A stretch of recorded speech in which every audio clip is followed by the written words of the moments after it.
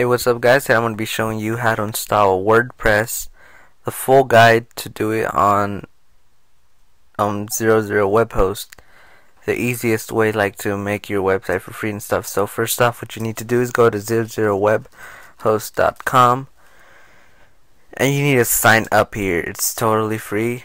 So what you want to do first, if you already have a domain, you can just but you probably don't since you're new or something. So just make a domain blah whatever and your name, and they will give you the account details on your email whatever. So do that.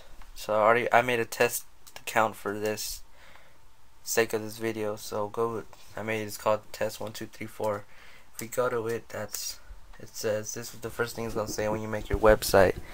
It's gonna say your website is up and running, website test 1234 at host 8, something like that. So it's just please delete default.php. So how we do that next, you need to do is download FileZilla. So you go to google.com and you just search for FileZilla. There we go, and you click on download, and then click on the whichever one you have, Linux, Mac. You probably have Windows because it's cheaper. But this is all free, so download Windows 3.26 Win32 Desk Setup.exe. So do that. Now you want to go to the cPanel. It's very nice. You get I'll give you a link on the side of video. Since I'm so nice, I'm gonna probably make it a shorter URL so you don't have to type all this 00 web host. I'll just make it a tiny URL. So you just click it and then you're there. You get 100 gigabytes of bandwidth. Hold up. We got somebody in the room here, but whatever. So okay, so you get a lot of bandwidth. You get 100 gigabytes when you first start off with your 00 web host account. So now what you want to do is go to where it says view FTP details. So here they are. So now I don't even remember my password, so if you forget the password you make the account with, I'm just gonna change it real quick because I forgot it.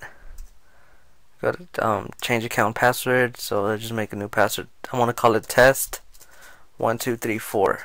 Test1234. Don't think that's my password for everything because it's not. So yeah, we just got the FTP details. So now that you downloaded FileZilla and you installed it, you might want to go in FileZilla, open it up. This is how you connect to it, just so you can throw in there all the WordPress files and stuff you need to download. So where it says host name, you copy that.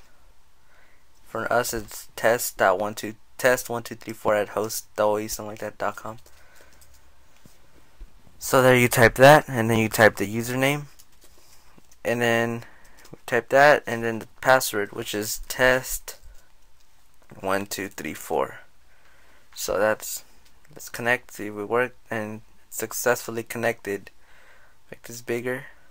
So you might want to go to the public HTML folder, or you want to, and you delete that default.php. Remember it said default.php.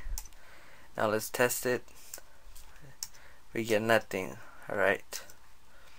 So now where you want to go now is go to wordpress.org. It says download WordPress 2.8. Just download it.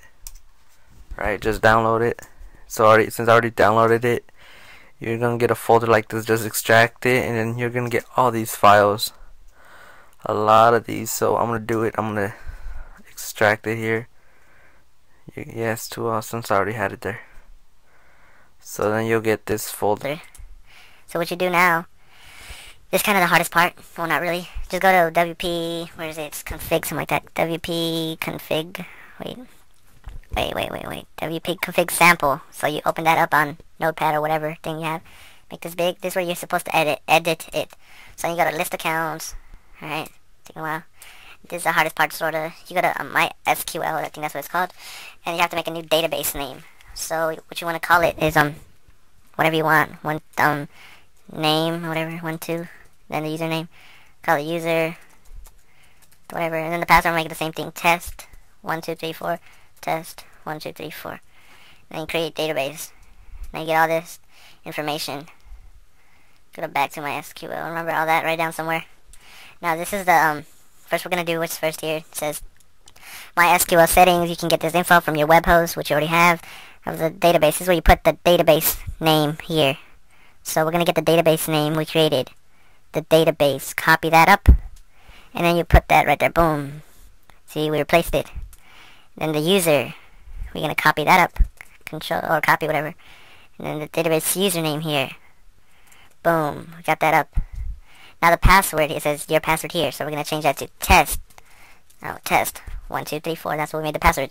And you're gonna have to change the local host since we don't use that local host on this free web hosting.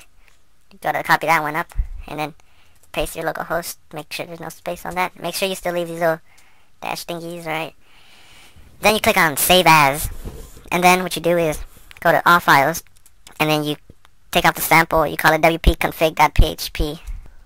It's gonna ask me to replace it since it's already there, so click yeah, whatever it shows up. And now you're gonna get this one called wp-config. Alright, so now what you do is drag all these files, Control A to copy them all, or just highlight them all if you're old school. Just drag them to the root of your public HTML, yeah. So yeah, now it's done. I accidentally pressed stop on the video, so yeah, okay, so now that it's done sending all that stuff, like it's gonna say successful transfers. It's gonna be all of them if you get it right. And if you get some failed transfer, just right click them and then just click reset and requeen selected files, and it's gonna be up here. Then click process queen, I think that's what it's called. So now what you wanna do is go to your internet browser, which is not working right now with me. I don't know why. Wait. So internet. Hold up here. So yeah, now we're back, and so we got no mail. So now what you need to do is go to your account. So click on your domain. Go to your domain, whatever, and it's gonna redirect you to wp-admin/install/install.php. Alright, so yeah, and then it's gonna ask you for a blog title. Call it I'm gonna call it YouTube tutorial test blog, whatever. Your email, it has to be real. But I'm gonna put a fake one since I'm gonna delete this later. Your email at Yahoo, whatever. And make sure this is checked, because it's better if it appears on Google and stuff, unless it's personal. So now it'll give you a generated password. So copy that, then log in. So put that. We successfully already installed WordPress, so you should be happy. It's always going to be admin. Now put the generated password. I always click remember me, then log in. Now you should be logged in, and here you have WordPress, and this is how your website should look now. Let's go to that website. YouTube tutorial test blog. So